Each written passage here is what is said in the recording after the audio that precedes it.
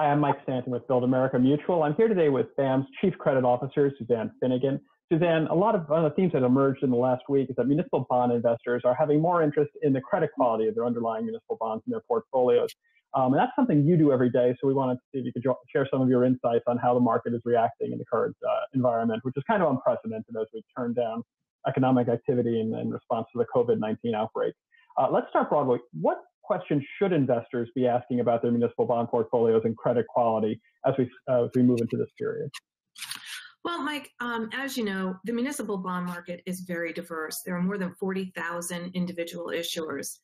And while some of those borrowers are extremely sensitive to even short-term economic stress, like some airport revenue bonds that are secured by narrow revenue streams, such as payments directly from the airlines, the majority, including many other airport revenue bonds, are much more stable with predictable revenues, even in periods of economic stress.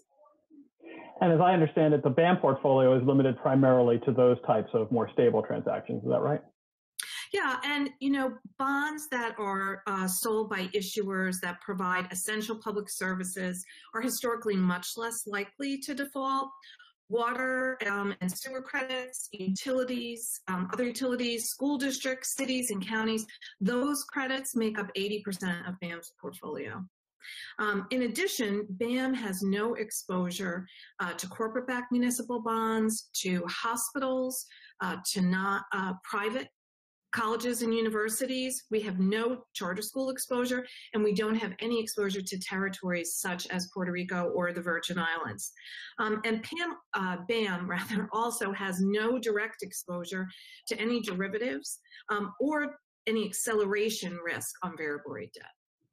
So a lot of the things that we may hear in the headlines about the municipal market in the next couple of weeks are just not relevant to the BAM portfolio. Just not relevant. BAM tried to take the lessons learned from 2008 when we launched in 2012, and we've tried to avoid some of the things that, that had difficulty during the last Great Recession. So let's talk about other things. Beyond the sectors and the credits you choose, there are structural considerations that BAM can embed into transactions when they're underwritten up front. What kind of things protect investors that way? Well, so I think, when we insure bonds, we do think about scenarios like this where there could be a disruption in an area. One thing that can be a powerful tool is to have debt service reserve funds.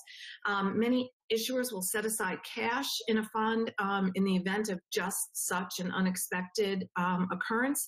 And, many of the revenue bonds that BAM insures do have these debt service reserve funds. We also work upfront with issuers to craft legal covenants that require that budgets and revenues are set at a level sufficient to cover all debt service payments with a cushion. And so there's already some preparation for an interruption like this. Our surveillance staff is working very closely with issuers to ensure that they're prepared to make their payments and doing really everything they can to meet their obligations, both to investors as well as to all of their stakeholders. So what areas is the surveillance staff concentrating now? Obviously, there's more intensity in the last couple of weeks. Yeah, so I think right now the surveillance group is focused on transactions where revenues are likely to be more volatile. So that would include regions where tourism has an above average share of the economy, and then also transportation related debt, particularly that debt which is reliant on user fees or related revenues. We're confident that our transactions are structured with enough protection to avoid defaults.